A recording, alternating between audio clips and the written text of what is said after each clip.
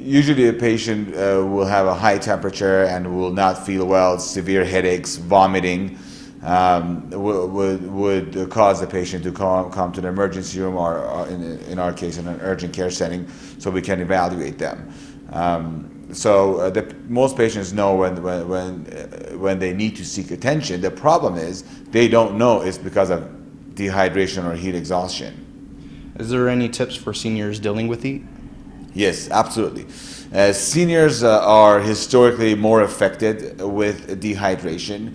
Their systems are slightly more fragile, and usually their renal function is not as robust as younger folks. So I would recommend our elderly to stay indoors when the temperatures are elevated and replenish themselves with plenty of fluids.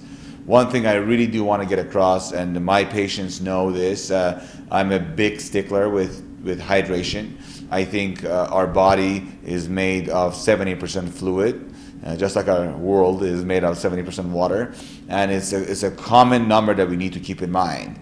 I really recommend my patients to drink enough fluids, and I don't tell my patients how much to drink. I just want them to count how much they urinate. So if you're urinating every 2 to 3 hours, then you're taking enough fluids in. And if you're not, then you're not putting enough fluids in your body. That is a very good marker. Some humans can handle low amounts of water and be fine, and others don't. You just got to measure how much you urinate in a day and keep your hydration levels up. Do seniors adjust as well as younger people to changes in temperature? No, seniors do poorly with any kind of significant change. Cold, high temperatures are difficult for our seniors, and we see more of them in our urgent care setting with dehydration. We live in an environment that is not only hot, but is very dry. Dehydration happens in the wintertime as well as the summertime.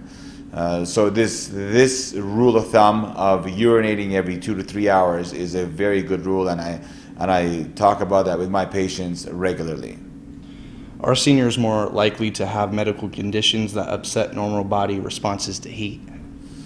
Yes, obviously. The good example of this would be a patient who is renally impaired. Our kidney function diminishes as we age, and therefore other medical processes, especially when patients are on medications, become more fragile, and they are more susceptible to changes like heat.